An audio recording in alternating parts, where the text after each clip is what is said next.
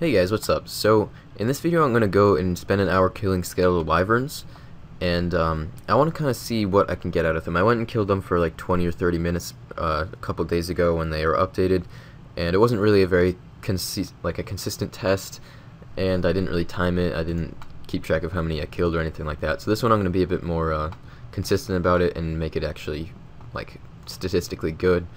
And this is the gear setup I'm using right now. It's actually probably the best setup I can use. It has plus 405 range defense, and then I'm going to be praying melee. And it actually has higher range defense than a Barrow set does, which is kind of interesting. But I have the Varrock's helm on for a bit extra defense and the prayer bonus. And then I'm using the Hosta because they're weak to crush. I have the DFS because you need it for protecting against their ice fire stuff. And then the rest is sort of obvious. I could be using a Tyrannical Ring, which has the +8 crush if you imbue it, which would be a bit better, but can't really be bothered to go buy one and then have to do a bunch of Nightmare Zone to imbue it and stuff like that. And I kind of doubt I would ever use it for anything else, because Circuit Ring is probably better for any task where I need to use a Hosta for crush, which I don't know if there actually are any that are worth doing. But anyways, this is my inventory setup. I have a Dragon Mace because that's pretty much the only spec weapon that would be worth using, because they are weak to crush and they have a very high defense to anything else. DDS might be good, but D-Mace is the only spec weapon that has crush, I think, that is one-handed. So can't use SGS because if you take off the DFS you get pounded for like 40s and stats are drained and stuff, so that's really bad. And then I have Brew, Restore, Attack, and Strength pots, and I bring the Brew just for a bit of extra health and also for the defense, and then the Restore, of course. And then the rest is just Sharks. I have Lunar Staff because that's the easiest way to get to the area where they are. So I'm gonna head over there now, and I'm gonna go spend an hour killing them and see what I can get out of it.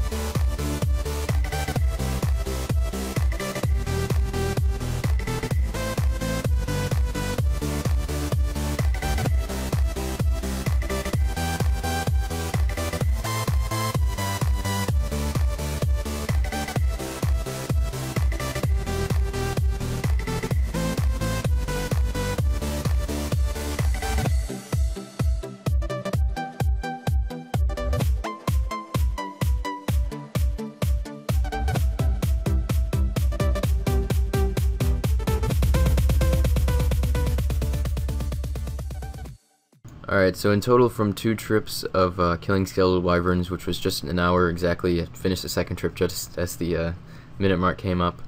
This is the loot that I managed to get, which is really good. At the bottom are the supplies that I used up, and I ended up using 8 prayer potions, but I got 14 as drops, so in total I got 6, like I net profited 6 prayer potions, which I added into the calculations. But anyways, the total loot without removing the cost of supplies was about 1 mil, and if I remove the cost of supplies it was about 175k, which brings it down to about 825k in an hour.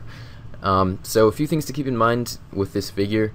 This is just 1 hour. If I did 10 hours it would be a bit more consistent for a real like hourly how much you would make. But also, I did not get any drops of Renar seeds, and these things can drop 3 Renar seeds, which is about 100k loot right there. So if I got one of those, that would have added a lot to the total value. And a day or two ago, I killed them for like 20 to 30 minutes, and I got 3 drops of 3 Renar seeds, so that was like almost 300k. So it can definitely skew the results a lot. Since I didn't get those, it's going to be a bit lower than the average probably. And I also did not get any granite legs, which are anywhere from 200 to 400k. And they're the unique drop of Skeletal Wyverns 1 in 512 drop. And I also did not get a dragon leg or plate skirt drop, which is a new drop that they have, which are anywhere from like 200k or so, around there. So if I'd gotten any of those drops, my total value would have been up a bit, but I would say on average you probably can profit around a mil per hour here, using the gear that I'm using and everything. And if you have higher combat stats than me, then maybe a bit higher even.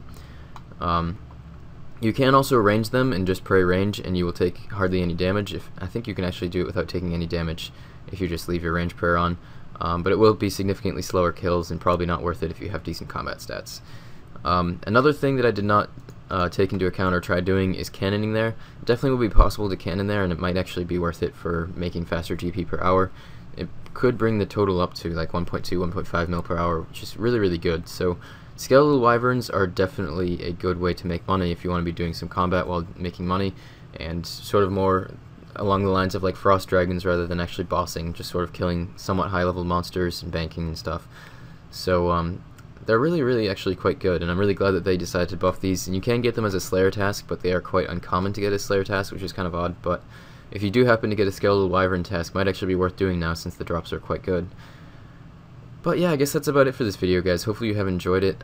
Make sure to leave a like if you enjoyed, and subscribe if you want to see more videos. I may or may not make more videos like this anytime soon. It just depends whether I decide to find anything interesting to kill, but most monsters have already been killed by a lot of people and made videos about and everything like that. But once I start doing Slayer in a few months, whenever I start slaying, then I might make some more videos trying to do like loot-based stuff, because I know people find it interesting, and I definitely do. But that's going to be all. Thanks for watching, guys, and I will see you guys soon with a new video.